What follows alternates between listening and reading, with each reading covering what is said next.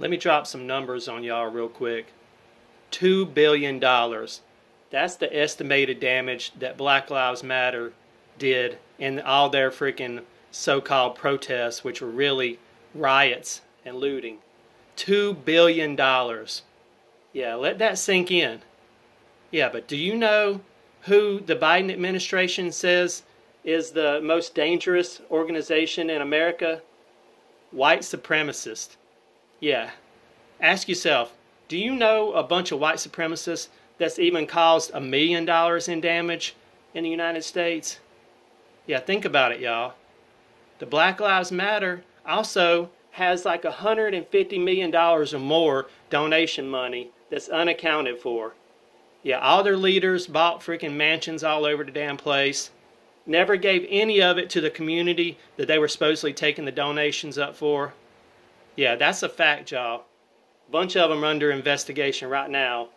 Try to find out what happened to all those millions of dollars that people donated to, keep from being called racist. But yeah, white supremacy is supposed to be the biggest threat to America, though. Do you see a bunch of white supremacists out here tearing shit up? I know I don't.